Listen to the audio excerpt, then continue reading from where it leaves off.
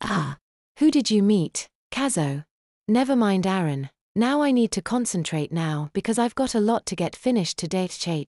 A sharp, intense feeling of pleasure reverberated through the grey fox's body and his member sprang to attention inside of his diapers.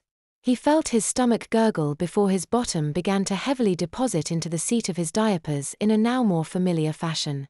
He gasped and gripped the edge of his desk, shivering as the feeling of intense orgasmic pleasure rocketed through his body and mind, and he came into the front of his absorbent underwear. He panted, feeling a string of saliva leave his lips as he felt a cold sweat suddenly against his back and pressing against his clothes.